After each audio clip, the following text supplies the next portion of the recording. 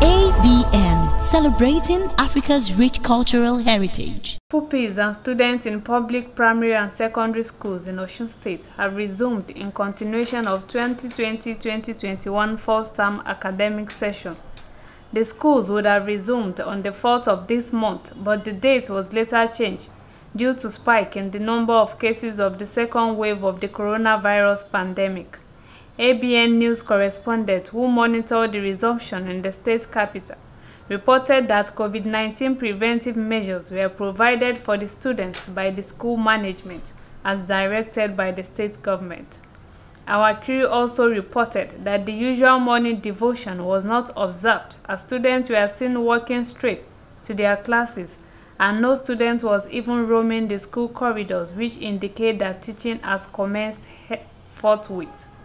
It was also reported that students of the schools visited in the city capital complied with the use of nose masks.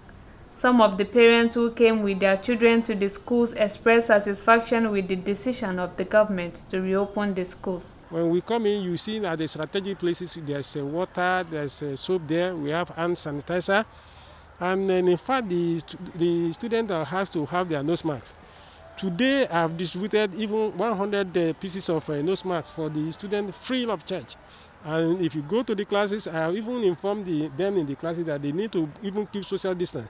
One will sit at the edge, the other will sit at the other edge. This COVID-19 has affected the education system in Nigeria in one way or the other. And I think the only thing we can do is just to address all the precaution measures so that it won't affect the student, because keeping them at home will not be the best solution.